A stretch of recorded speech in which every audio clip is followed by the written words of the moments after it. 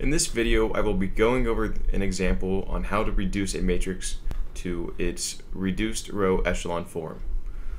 So let's take this matrix A, as I have defined right here, and we want to reduce this using row operations to a reduced row echelon form. So let's go ahead and start with the Gaussian elimination.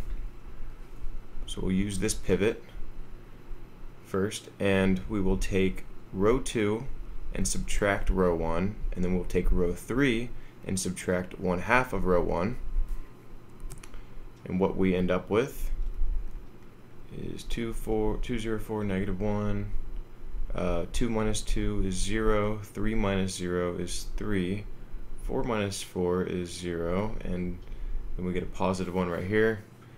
Then we look at the third row, we get a 0 right here, a 1 right here, a 0 right here, and a 9/2 right here. So now we'll use this guy as a pivot to knock out this 1. So we'll take the third row and we'll subtract 1/3 times the second row.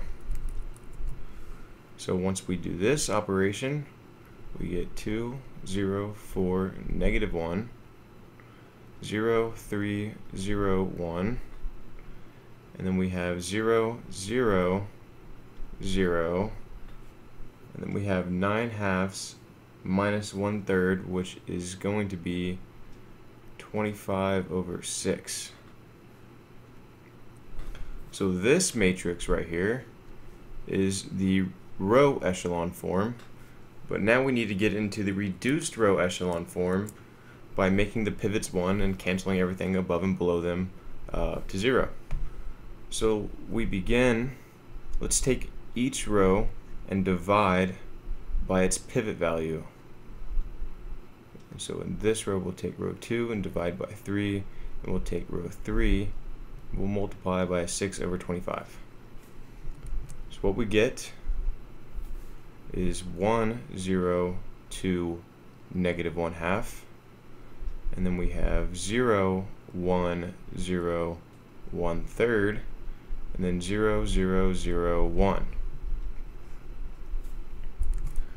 Alright, so this pivot doesn't have any non-zero entries above and below it, and neither does this pivot. So our only other pivot is this pivot, so we just need to cancel out everything above it, and we can take the second row and we could subtract 1/3 times this third row, and then we could take the first row and add 1/2 times the third row. And once we perform these operations, we get 1, 0, 2, 0, 0, 1, 0, 0, and 0, 0, 0, 1.